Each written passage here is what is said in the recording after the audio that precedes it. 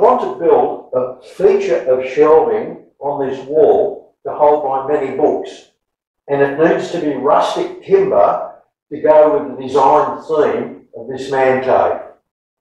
2 months ago, I found just what I wanted from the shelving, gnarly old painter's planks for $350, not too far away. However, they were sold before I could get to them. But last weekend, there was a clearing sale on a property we look out on, where all the farm machinery and junk was being auctioned off. So with $400 in my pocket, I went to see if I could find some old timber planks. And this is what I scored, with a measly bid of just $10. And this is only 1/4 of the job lot. $10, bargain. This deeply weathered grain is exactly what I was after. I could fill it and make it smooth with clear epoxy, but I'm not going to do that. I'm going to stain it and lacquer it and leave it rough. That's the look I want. So all it needs now is a jet wash to get off decades and decades of farm grime from being out in the open.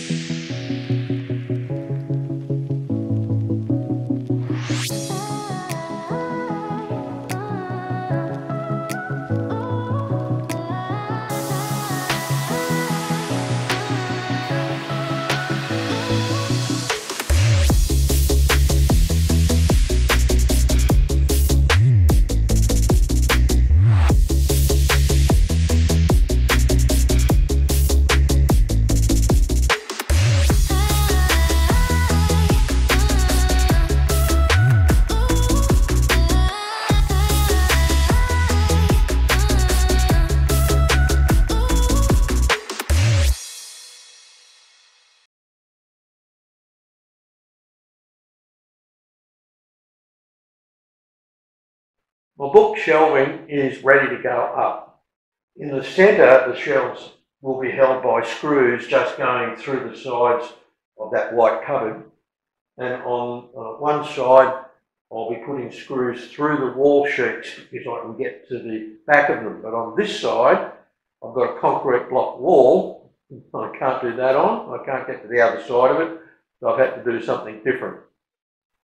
I've drilled holes right through the timber wall cladding into the concrete block wall that's behind it, and then I've just hammered in a couple of old car bolts, cut the heads off them, left them sticking out.